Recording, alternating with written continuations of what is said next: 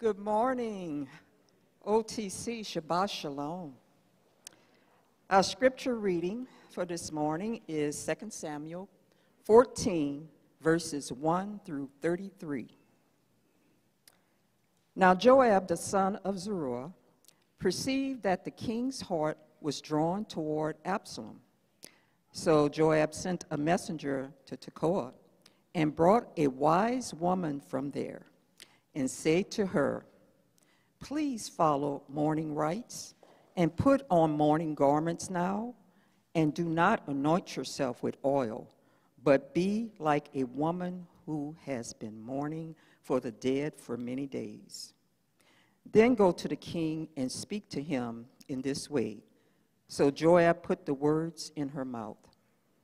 Now when the woman of Tekoa spoke to the king, she fell on her face to the ground and prostrated herself and said, "Help, O king." And the king said to her, "What is troubling you?" And she answered, "Truly I am a widow, for my husband is dead. And your servant had 2 sons, but the 2 of them fought in the field, and there was no one to save them from each other. So one struck the other and killed him.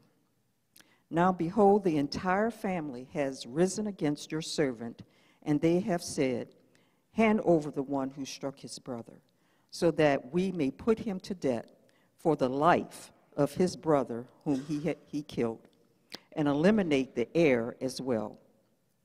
So they will extinguish my coal which is left, so as to say, leave my husband neither name nor remnant on the face of the earth.' Then the king said to the woman, 'Go to your home, and I will issue orders concerning you.' The woman of Tekoa said to the king, 'My lord, the king, the guilt is on me and my father's house, but the king and his throne are guiltless.' So the king said, 'Whoever speaks to you, bring him to me, and he will not touch you anymore.' Then she said, 'May the king please remember the Lord your God, so that the avenger of blood will not continue to destroy. Otherwise they will destroy my son.' And he said, 'As the Lord lives, not one hair of your son shall fall to the ground.' The woman said, 'Please let your servant speak a word to my lord the king.' And he said, 'Speak.' The woman said, 'Why then have you planned such a thing against the people of God? For in speaking this word, the king is like one who is guilty, in that the king does not bring back his banished one. For we will surely die and are like water spilled on the ground, which cannot be gathered up. Yet God does not take away life, but makes plans so that the banished one will not be cast out from him. Now then, the reason I have come to speak this word to my lord the king is that the people have made me afraid. So your servant said, let me now speak to the king. Perhaps the king will perform the request of his slave.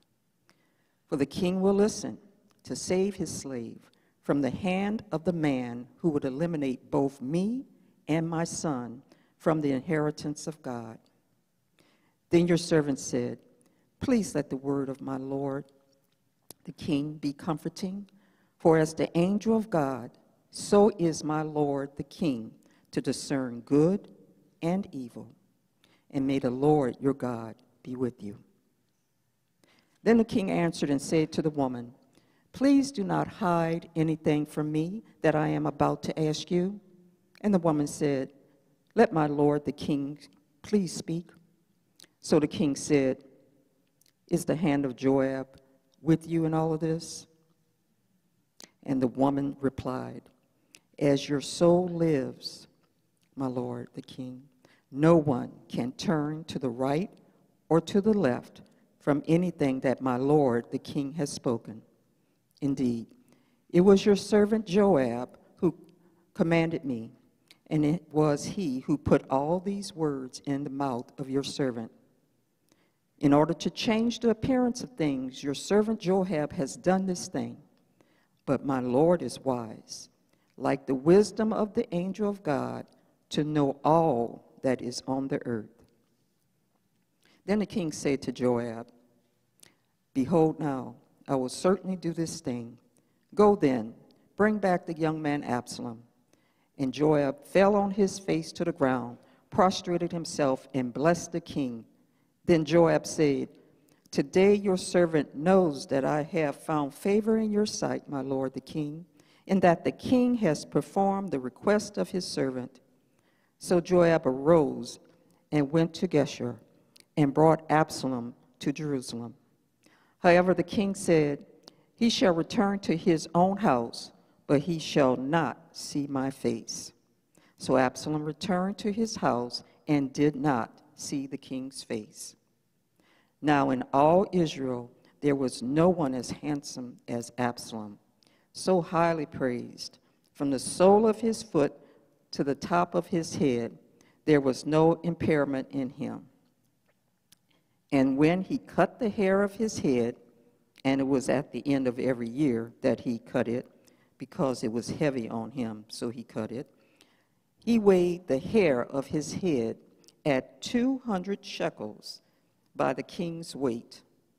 And to Absalom there were born 3 sons and 1 daughter, whose name was Tamar. She was a woman of beautiful appearance. And Absalom lived 2 full years in Jerusalem, yet he did not see the king's face. Then Absalom sent for Joab to send him to the king, but he would not come to him. So he sent word again, a second time, but he would not come. Therefore he said to his servants, See, Joab's plot is next to mine, and he has barley there. Go and set it on fire. So Absalom's servant set the plot on fire. Then Joab got up, came to Absalom at his house, and said to him, Why have your servants set my plot on fire? Absalom answered Joab, Behold, I sent for you, saying, Come here, so that I may send you to the king to say, Why have I come from Geshur? It would be better for me still to be there. Now then, let me see the king's face, and if there is guilt in me, he can have me executed. So when Joab came to the king and told him, he summoned Absalom. Then Absalom came to the king and prostrated himself with his face to the ground before the king, and the king kissed Absalom. Thank you, Michelle. All right, nice little chapter there for us to open up and delve in. What a blessing it is to have the opportunity to spend the time saturating in God's Word, marinating throughout the week so that we can talk about it together today. So maybe I'll start with a slide or two, a picture. Oh, whoops, I gotta switch this the other way. I'm calling this sermon, Seeking Wisdom, Finding Reconciliation. We're looking at wisdom and reconciliation in this chapter. When I think of Absalom and David, there's a lot to think about, but I guess what comes to my mind is Rembrandt, which should not be a surprise. My favorite artist growing up, Rembrandt. This is a painting which it's debatable among many art scholars who this actually represents. Some people think, is this Jonathan and David? There's a lot to look at in this painting, but I like to see it and think of it as David and Absalom embracing. And I think what we see in this painting and a little bit in this chapter, of course, is what looks a little bit like an uneasy embrace. Later on, we'll zoom in to kind of understand how is David's expression in all this. This is, like I said, an uneasy embrace between a father and a son. The question, though, is it really love? Is it really reconciliation? Because here in this chapter, we see a lot about wisdom. It comes up in key points. The question is it really wisdom? We also see a lot in this chapter about allusions to God. There's a lot of references to God, but are those allusions really telling us what God wants to tell us? And here in this chapter, as we mentioned, we see reconciliation, an effort at reconciliation, but is it really truly restoration? I think that's the questions I come away with as I look at this text. And once again, as we see the life of David, not everything is as it appears. David, as we know, has left a broken family in the wake of his sin, and he needs to receive wisdom. He needs to find restoration, but will he? And I guess the question I have for us is, are we seeking true wisdom? Or what's the alternative? Will we find real and lasting reconciliation in the wake of our sin? Or is it something else? So before we get into this chapter, I want to just recap. It's been a couple of weeks since we looked at chapter 13. Let's remember what happened there. Division in David's house, the beginning of his family troubles. Remember Amnon, David's oldest, fell in love, so to speak, with Tamar, raped her. That was Absalom's sister. And then, of course, we see David's inaction, right? His lack of administering justice, which led to Absalom deciding, I need to take vengeance. But he waited 2 full years, and then he avenged his sister, and he killed Amnon. After that, Absalom fled to Geshur. We heard about Geshur, and here it is on the map as a reminder. As you'll see, Jerusalem is the bottom of the arrow, and way up by the Sea of Galilee, to the east of the Sea of Galilee region, is the region of Geshur. It's not exactly outside of David's range, but it's just kind of far enough, right? For David, it's, I guess, out of sight, out of mind. And that's where Absalom has been for 3 years as we begin chapter 14. I think in this chapter, we kind of see 2 major movements, pretty easy to detect. The first one is the woman, the wise woman from Tekoa, bringing this message, or at least trying to bring a message about wisdom and about mercy of a sort. And then the latter half of the chapter, verses 21 through 33, reconciliation. Again, is it reconciliation? So it's an amazing text to me. We kind of have to navigate it a little bit so we can understand what we need to learn from it. But before we do that, let's pray and ask God to open our hearts and our eyes. Heavenly Father, I thank you so much for your word. I thank you for your being active in history and among our people and revealing yourself, Lord, to Abraham, to Isaac, to Jacob. Lord, revealing yourself to Moses, revealing yourself to David. And Lord, confronting them with our sin and your holiness, Lord, and what has to happen as a result of that, God. And so as we read through this chapter and we see the outcome of David's sin and the crises in his own family, Lord, help us to learn from you what we need to do to turn back to you, God, through your word. Open our eyes, open our hearts, and help us to, by your Spirit, to take the steps we need to walk in faith. Lord, I pray in Yeshua's name. And give me wisdom as I walk us through this passage. Amen. Amen. So first of all, let's start with the first passage, the first movement of the chapter. You might call it the first act, because there is some acting going on in this chapter. Before we do, looking back at the last part of chapter 13, if you have your Bibles open, remember in verse 37, Absalom fled and went to Talmai, the son of Ammihud, the king of Geshur, and David mourned for his son every day. So Absalom had fled and gone to Geshur and was there 3 years. These years come into play. And then it says, the heart of King David longed to go out to Absalom, for he was comforted concerning Amnon since he was dead. Now, last time we spoke, we asked, is that really the best translation? Because sometimes when you translate a text, it can kind of affect how you interpret the text.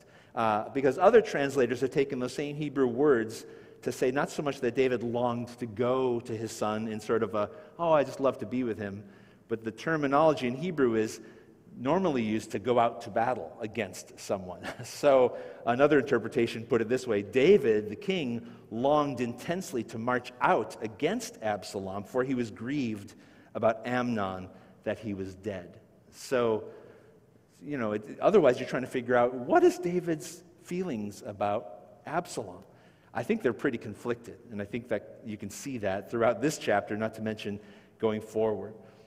But then we get to the beginning, and Joab, the son of Zeruiah, perceived, the Hebrew is to know, yada, that the king's heart was inclined toward Absalom. The Hebrew word there is also, could be translated that his heart was on or concerned with Absalom, but also that word could be translated against. So one way or another, David is thinking about Absalom, and it might not be for the best reasons.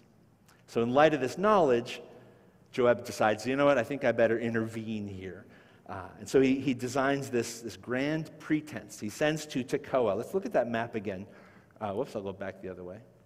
You'll see that Geshur is way up to the north, but just a few miles, about 10 miles south of Jerusalem, is Tekoa. I guess I could use the little thing here. So there's Jerusalem, here's Tekoa, just below Bethlehem. And Tekoa is a city right on the border between sort of the pasture lands and the Judean desert, kind of right there. But it's known for its shepherds, and the prophet Amos came from Tekoa. I'm not sure why Joab sent to Tekoa, but he decided, I need to find a wise woman. Maybe there was like a wise woman school down in Tekoa, and he just, give me your best and brightest, because I have a big job here for her. And he brings her to Jerusalem to play this role. Now, my question as I'm going into this chapter is, what is Joab trying to do? What are his motivations? Because, and does it come out? Can you even tell? Because for some reason, he's orchestrating all of these things to try to impact David. And so the question is it because he's just got a soft spot for Absalom? Well, again, if you keep reading, he doesn't have such a soft spot for Absalom. So what is it? Is he just a sentimental guy? He just can't stand to see a father and a son unhappy, so he really wants to get them together. Well, I think if Joab can be described as anything, it's not sentimental, right? He's usually thinking more politically and militarily, so we have to kind of wonder, what is it he's trying to achieve? I'm not going to answer that right now, but maybe as we get through his plan and this message of the woman, we might be able to understand not only what his motives are, but what is God trying to tell us through all of this. So here again, we see Tekoa, the woman who came from Tekoa. Starting in verses 2 and 3, so Joab sent to Tekoa and brought a wise woman from there and said to her, please pretend to be a mourner and put on mourning garments now, and do not anoint yourself with oil, but be like a woman who has been mourning for the dead many days. Then go to the king and speak to him in this manner. And instead of getting the speech itself, it just tells us Joab put the words in her mouth. So yes, he obviously gave her some words, but I don't think she's just memorizing from rote this speech. But obviously he chose her because she's well skilled in the art of extemporaneous speech and debate, right? Like some of our young people. Maybe that's the school she went to. Why? Because he needed somebody who could engage in a conversation, actually in a game of wits with King David. And you don't just send anybody to do that with King David. So it's important for us to remember, because sometimes she's so convincing, we think, boy, she really has this problem. But no, it's an act, right? It's a disguise. She's supposed to go and pretend that her husband's dead, that her one son murdered the other son. It's a play within a play. And I love even at the beginning here, for maximum effect, Joab is using language which reminds us of some of what David had recently experienced. Remember what we read at the end of chapter 13, in verse 37. David mourned for his son every day. The Hebrew is kol hayamim, every day. Well, that is echoed here when he tells her that he wants her to look like she's been mourning for her dead son many days. Yamim rabim. Not a direct quote, but an echo of that. They're both connected to the word aval, which is the word to mourn. And so David wants to Joab wants David to be drawn in by this case that she's presenting. And so in verses 4 through 7, she presents the case, right, which you could call the act, as she goes before David and shares this story with him. She begins by doing what? She falls on her face to the ground, right? So that's the way you approach the king. That's the right formality. You fall to your face on the ground, which is interesting. We see that happen 3 times throughout this chapter by the 3 major players in this room. And she cries out to David, Hoshea, save us, save me, O king. Hoshea means save, which we get from that word Hoshiana, Hosanna. That's what you say when you have a case and you need to be delivered. And she comes to David, right? He's the king, but he's also the supreme judge of Israel. And this is a case that only he can solve. And then she proceeds to unfold her story of her bereavement. Her husband's dead. Her sons have fought with each other. One is dead. And if that's not bad enough, the other relatives want me to give them the murderer so they can have vengeance. Not to mention they want the inheritance. It's like it's the perfect storm in her life. And it's the fact that the son is her only remaining son, right? He's the heir. She calls him my coal, right? That last burning ember of my life. Also, he's my husband's inheritance and name. So those are important issues for the people of Israel, right? Name and inheritance.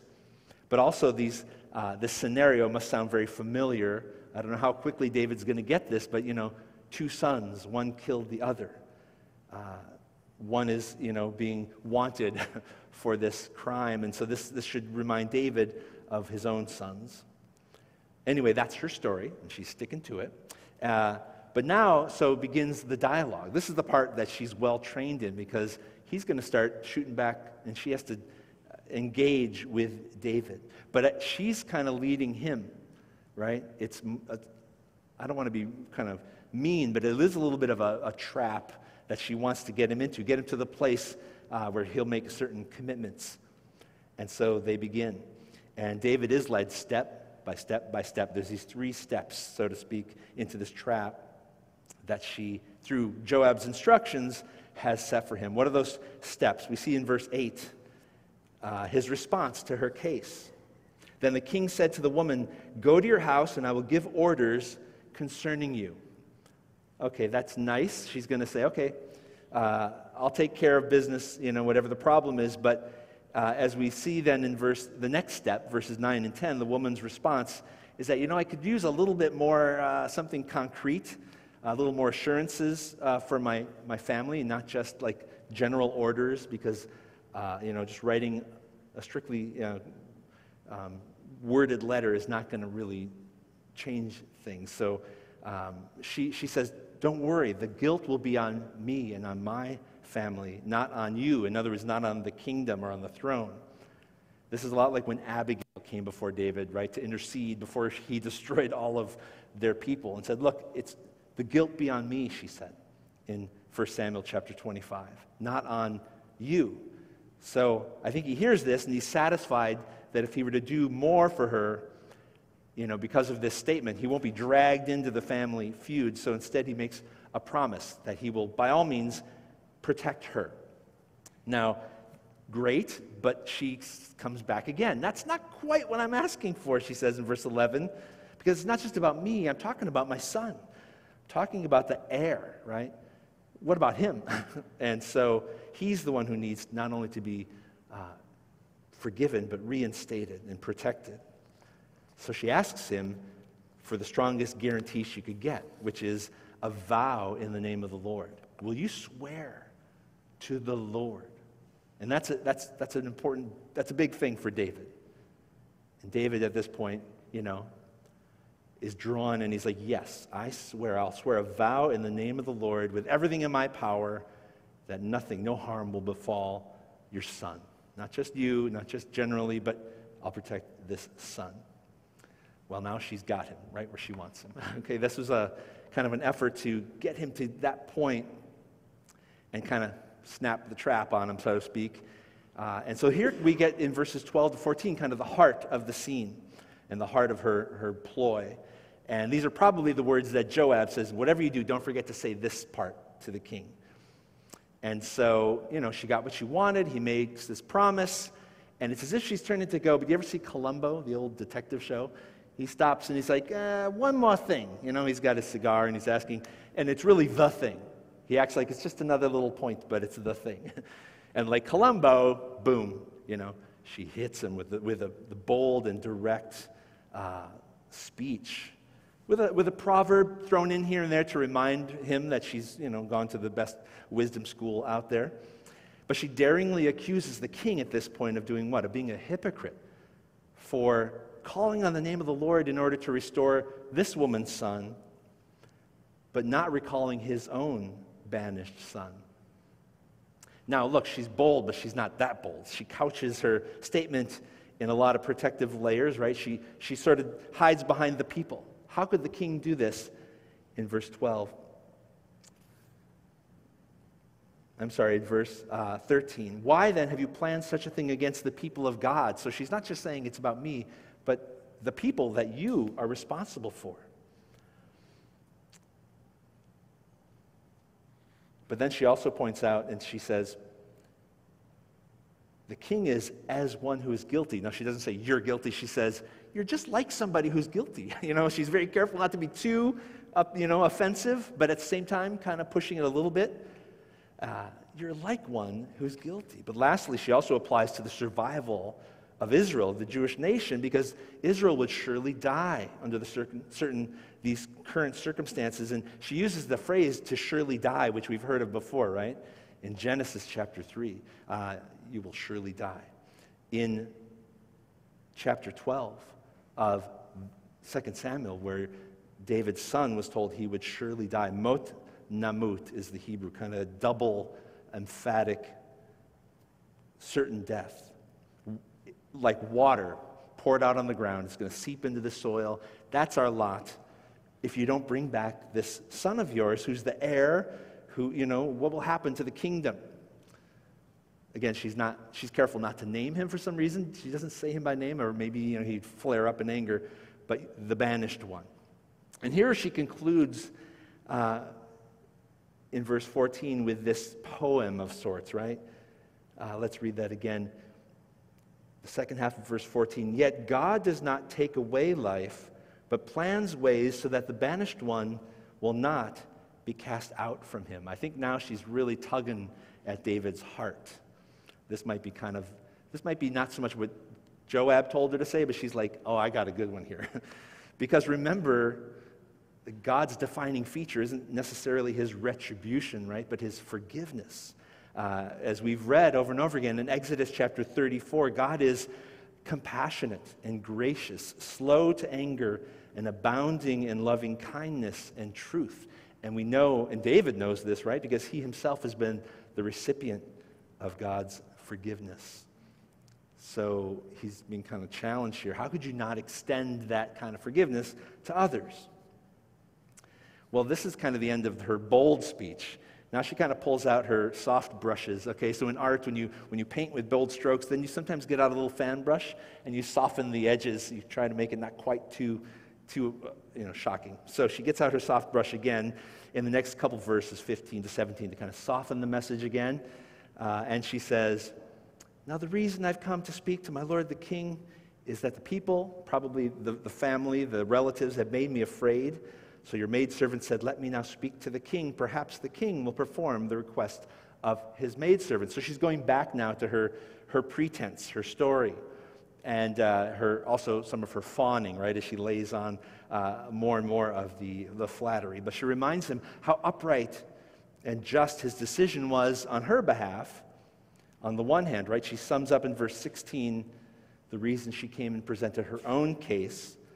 And on the other hand, verse 17, she sums up, again, with more and more flattery thrown in, the reasons David should act justly in the case of Absalom. Again, she doesn't name him explicitly, but I like how she kind of pours on that last little bit.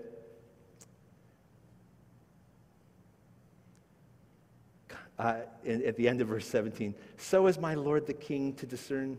Oh, I'm sorry, I missed it. Go back a little bit. Where she says, like an angel of God discerning good and evil. I guess I was right there. She's kind of like taking him by the cheek and saying, oh, you're such a good boy, really just buttering him up here. And it's interesting, she does mention God in her speech 7 times. Not that the number 7 necessarily is mystical or anything, but that she has repeatedly appealed and referenced God in her effort to kind of get David's attention. But at this point, I think David sort of sees through, like, hey, wait a minute. So by verse 18, he sees right through the scheme, right through the masquerade, and he sees Joab at the heart of it. And I love now, as we go forward in this, how he kind of switches seats a little bit with the woman, right? She came to him and said, please hear my case. And he said, go ahead and speak. And now he asks her, can I ask you a question? And I love how she kind of takes his role and says, go ahead, speak. Again, very gently, let my lord the king please speak. But nevertheless, now it's kind of a funny role reversal here. And of course, he discovers it's Joab, isn't it? I can tell. And then again, she just says, there's no fooling David. She pours on just how wonderful and wise and brilliant he is. But it is Joab. It's all his ruse. It was intended to kind of wake up the king to the importance of bringing back his son, his banished son. I love how it says that these words were intended to change the appearance of things. That's why Joab did these things. Which is kind of like another translator put it this way, to offer David another perspective on the matter, okay? Like to change the way things looked.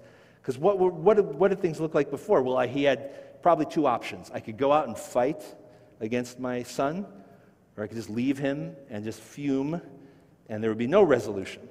So Joab's like, well, let's try something else. Let's get him home.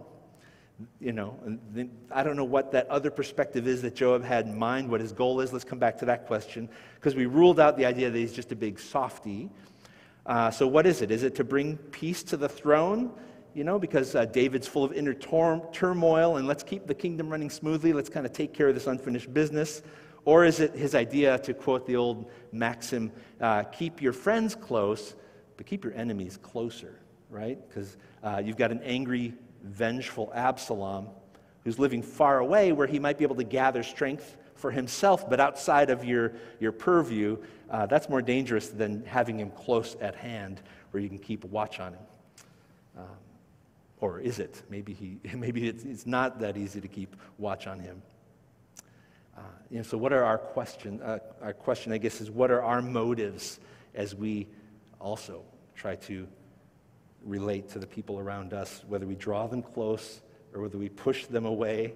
Is it for selfless reasons or is it for selfish reasons? Don't know entirely the answer to that in the case of Joab. The question is, will it work? Will his scheme work? Can he get Absalom back into the court? Because you know what? David is not always stable. He changes his mind. And he doesn't know or take into consideration what is Absalom scheming on his own. Things might not turn out the way Joab wants them to happen. Now, I think it's interesting here at this point, before we move on to Act 2, to ask some questions about what the text is telling us, okay? Not just what it's telling David or telling Joab or telling this woman, but what about us? And what about God speaking to us today? And again, as we mentioned at the beginning, this passage seems to celebrate wisdom as it brings in this wise woman.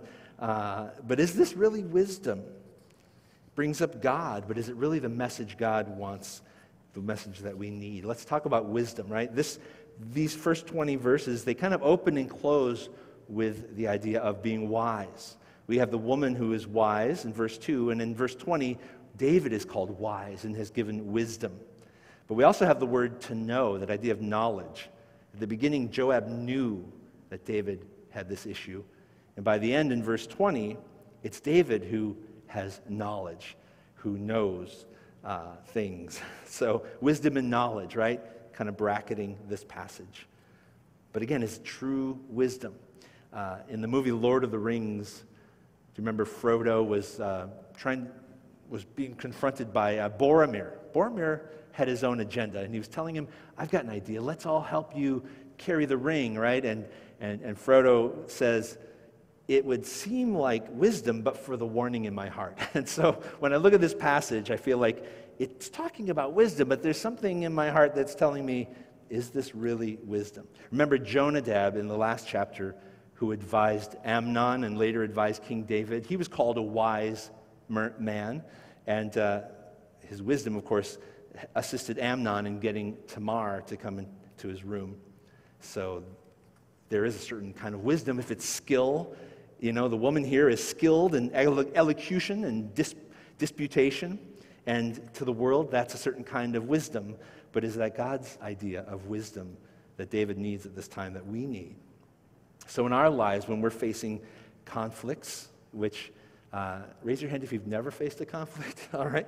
Okay, you can put them down. And, how do we bring, what are our efforts to try to bring some resolution, to bring equilibrium to those conflicts? What's the wisdom we look for, and what's the wisdom we apply to our lives? Is it our own wisdom? Is it somebody else's wisdom? When I apply my own wisdom, the result usually leads to more and worse problems, right? Like if I had a leaky pipe under the sink, and I thought, I'll take care of it. I'll just get this duct tape. I'll put it around there, and for a moment, it looks like the leak has stopped. But very soon, there's going to be a much worse and a much wetter problem because I've applied insufficient wisdom or knowledge to the problem. But what's the kind of wisdom we need? The wisdom that works, that doesn't disappoint. And we see that in God's word, right? In Proverbs, one of my favorite passages is from chapter 3, verses 5 and 6. Trust in the Lord with all your heart, and do not lean on your own understanding. In all your ways acknowledge him, and he will make your paths straight. I could say that verse every day because I need to be reminded of that. That's what true wisdom is. Also in Proverbs chapter 9, verse 10, the fear of the Lord is the beginning of wisdom, and the knowledge of the Holy One is understanding. So giving fear, in other words, reverence to God, his authority, submitting to him, that's where you'll find true wisdom and knowledge. Is that the kind of wisdom you're applying to your life? And that's our question when it comes to wisdom. Now, when it comes to the other topics that this woman brings up, godliness, mercy, right? She really kind of lays some of that on thick, makes several references to God, and she seems to appear pious and appeal to David's piety, but then again, the question is, why is she doing this? And is it really God's idea of godliness? She talks about God's mercy, right? His desire to bring back the banished one. And as we saw, that is at the heart of God. But in that same passage in Exodus chapter 34, the very next words are that God is also one who will by no means leave the guilty unpunished, visiting the iniquity of the fathers on the children and on the grandchildren to the third and fourth generation. And in chapter 20 of Exodus, it concludes that by saying, of those who hate me. So in other words, as long as a person spurns the Lord, right, continues to hate him, refuses to turn back to him, then it's hard to experience that mercy, right? There's two sides to that coin of God's righteousness. He longs to extend mercy, but he's righteous and he's just. And will we turn to him and receive his mercy? Or will we be hardened and fight against him? So do you give, I'm not saying don't extend mercy to somebody who looks like they're not willing to accept it, but from a godly point of view, this kind of mercy can end up being what we might call greasy grace. You've heard that term, that idea of offering forgiveness but seeing no repentance and seeing no transformation. So she's suggesting to King David to, what looks like religious sentiment, but it may be a human idea of forgiveness and not God's idea. It's a tricky question here. What I'm trying to say is, what do we expect for ourselves? Do we want God to accept us and meanwhile refuse to make changes to our worldview and to our behavior? Is that really forgiveness and mercy in its fullness? What kind of forgiveness and mercy do we offer to others? Do we say, just go on doing what you're doing, it'll be okay? And again, that might look good for a while. It looks good, it's nice, but there's a big mess waiting to happen. But God's grace, here's God's grace, God's mercy. It's that we deserve to be cut off because of our sin. We read that in Isaiah 59, right? And yet God provides us a way to come back to him. And that is true then of the woman's statement. God does find a way to bring the banished one back. And the way is that God provides the way. Not our own way, right? That God has provided a way. And what is our job in that? It's to come to the Lord. It's to not rely upon our own way, but to turn to him, to receive his grace, to trust in his salvation. So, it takes some caution and discernment to ask, are we substituting our idea of grace and of wisdom for what God wants to give us in his wisdom and his grace? And it's found in his word. And so I think we have to hold true to his word and not just say, well, I think this is, what I would do in this situation. It's what the woman of Tekoa said. Sounds good to me. What does God want us to do in this situation? Now, the second movement, or the second act, again, deals now not so much with the woman and her wisdom, but reconciliation between David and Absalom. So does Joab's scheme pay off, right? This whole big effort. Well, starting in verse 21, it looks like it does a little bit here. Then the king said to Joab, so now he's not talking to the woman anymore, he's going straight to Joab, "Behold now, I will surely do this thing. Go therefore, bring back the young man Absalom." And it's interesting, he calls him a young man. The Hebrew word is na'ar, which means a lad. So, Absalom by now, he's no little kid, but to David, he'll always be his lad. And Joab, in response to this, like the woman before him, enters the king's presence and bows down with his face to the floor, just grateful that David would see things the way he wanted to see them, right? That he chose this course of action. So he goes to get Absalom, he brings him back, looks like things are going the right way, but David suddenly changes his mind, right? By the time they get back, he says, you know what? He can come to Jerusalem, but he cannot see my face. Keep him in his house. So, again, it's not exactly a full restoration. It's partial. It's not complete. No visits to your father. Instead, he's kind of quarantined. He's confined to his own house. He's so close and yet so far. Now, we're given a little sidetrack here at this point. We're told about Absalom in all his glory, starting in verse 25. Now, in all Israel, there was no one as handsome as Absalom, so highly praised. So Absalom kind of like, steps out and pushes his way to the front of the stage. Hey, everybody, look at me. And I think that's kind of what he does for the rest of his time in the book. And so we're focused on him and on his beauty. I have a slide here of Absalom in all his glory. Let's see if I can pull that up. It was by the French artist Tissot. He did a lot of paintings of scenes from the Bible, and I think he tried to get the whole Absalom in here, just to show how beautiful the soles of his feet are. But I'm sure Absalom looked much more glorious than this. He was like Mr. Israel. Every year he won the beauty contest. And every year his hair grew so big and luxurious that he had this public kind of show off, right? Of like, let me cut my hair and just, look how much it weighs, everybody. Isn't it awesome?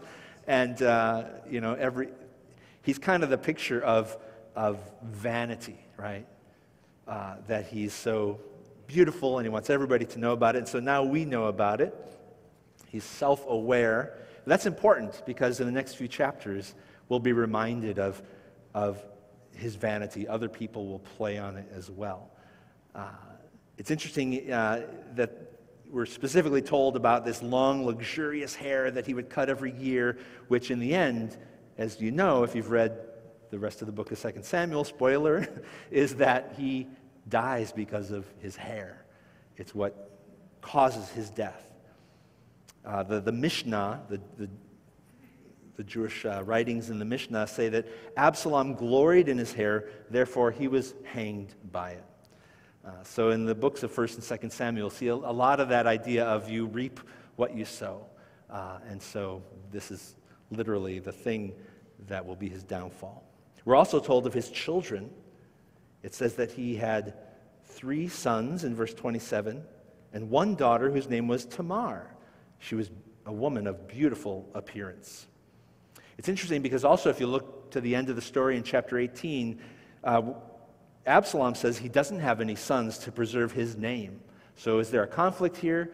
I don't know. We'll get to that in a few weeks and try to figure that out. But the main focus here isn't so much on his sons, who don't receive names in this part, but his beautiful daughter, who is given the same name as his beautiful sister, Tamar.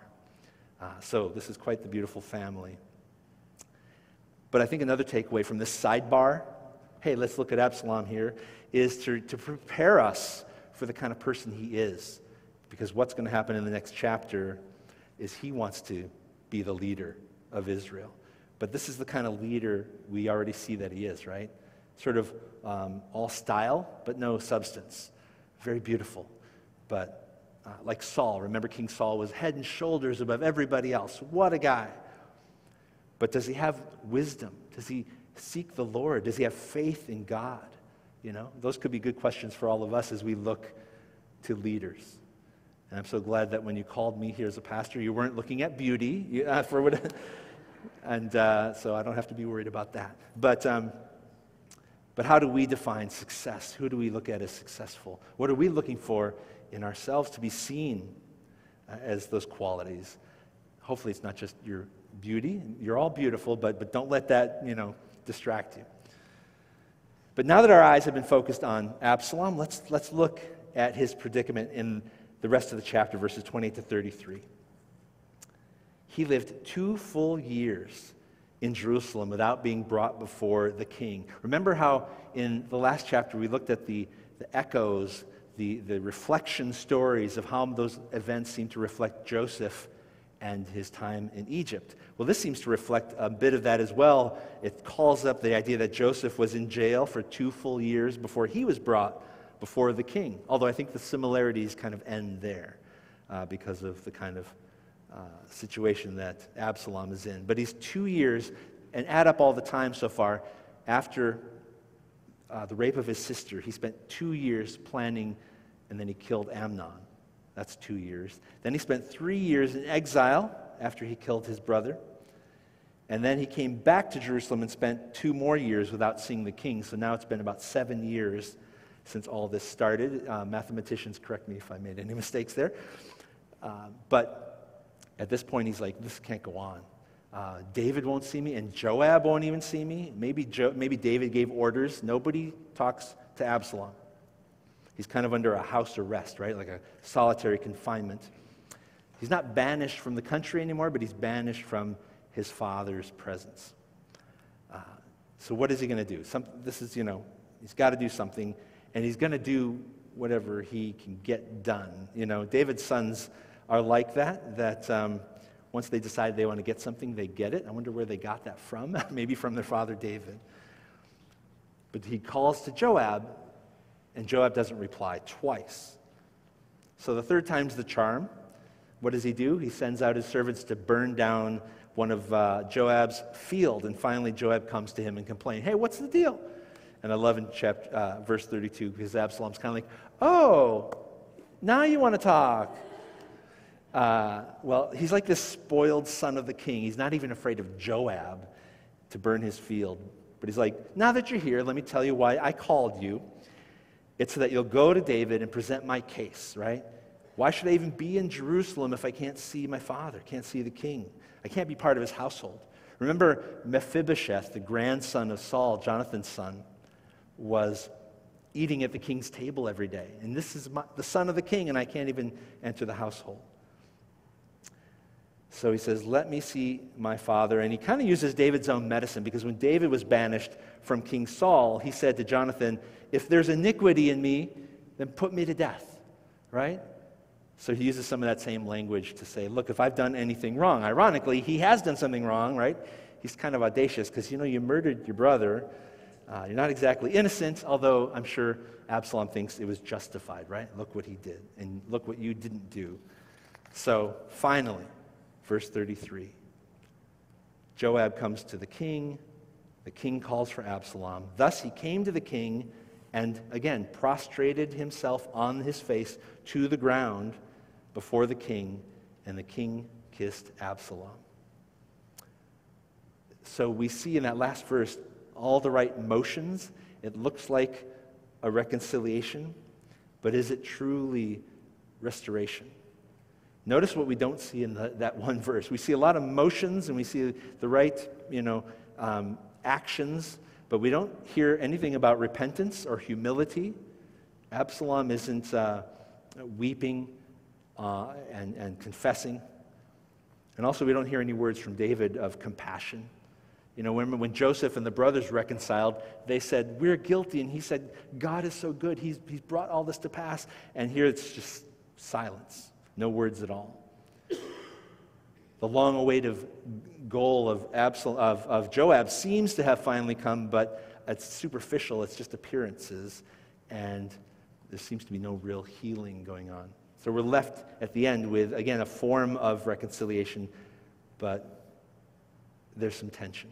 Again, as we look back at the picture of that Rembrandt did, here's another drawing he did of Absalom bowing at the feet of King David. It's a little hard to make out if you could see it. King David is in all his royal robes, sort of impassively just looking down from his throne like, you're back. And there is Absalom bowing down low to the ground.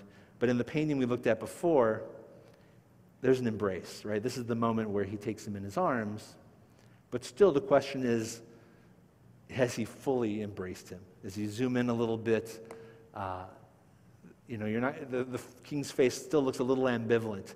It looks as though Absalom is weeping in this painting. And again, I would guess this is Absalom. Look at his beautiful long hair and his glorious robes. But it's sort of an uncertain kind of embrace. There's so much more I want to talk about in this chapter because of the parallels. I think I just have to fly by really quick, and if you want to talk to me later, I can show you what those are. But this not only echoes back to Joseph in the book of Genesis, but really chapters 13 and 14 are like a parallel to chapters 11 and 12 of 2 Samuel. Because what did we see there? We saw David, who committed sexual sin with Bathsheba and then murdered Uriah. And what did we see in chapter 13? Amnon, who committed that sin against Tamar. Now, there's a murder that happens as a result, but it's Absalom who murders Amnon, but there's this rape that leads to murder parallel. Chapter 12, what happens? Well, God confronts David through the prophet Nathan, right? God sends Nathan to David to confront him and to convict him. And there's an outcome to that.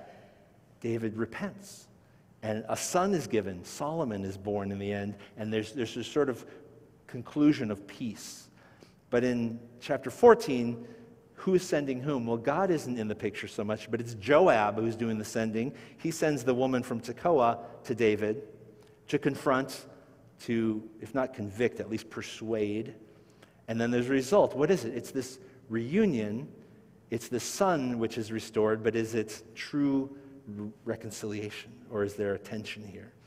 Of course, the glaring difference between those parallels is that Joab is certainly not God, right? So this is what are his motives, and why has he brought this to pass? And again, there seems to be an appearance of these elements of wisdom, of mercy, of reconciliation, but in the end, things are still broken, and things are still festering.